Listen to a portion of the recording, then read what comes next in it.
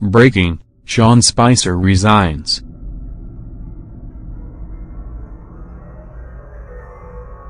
White House Press Secretary Sean Spicer has resigned, just 6 months after holding the job, according to White House sources.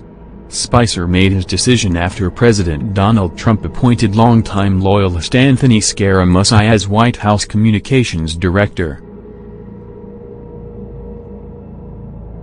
Trump made his decision to hire Scaramucci last night, confirming his decision on Friday morning despite protests from some in the administration.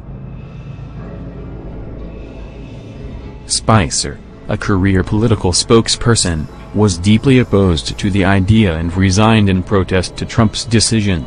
After White House Communications Director Mark Dubke resigned in May, Spicer tried to position himself as the replacement. That effort failed, as Trump decided to select a Trump loyalist as a successor.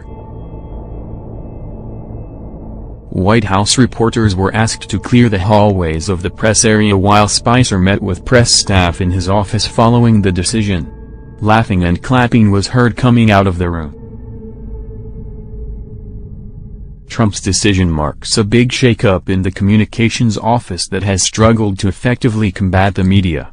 Spicer's 6-month career was beset by controversy, as he struggled to battle the mainstream media onslaught of hostility against the young Trump administration. Saturday Night Live mocked Spicer's efforts by featuring actress Melissa McCarthy as a parody of the press secretary who frequently lost his cool while answering questions from journalists. Trump was loyal to Spicer despite misgivings about his performance, but closely scrutinized his work. Spicer's daily briefings became popular entertainment for television and online audiences, prompting the White House to move them off camera, despite protests from the media.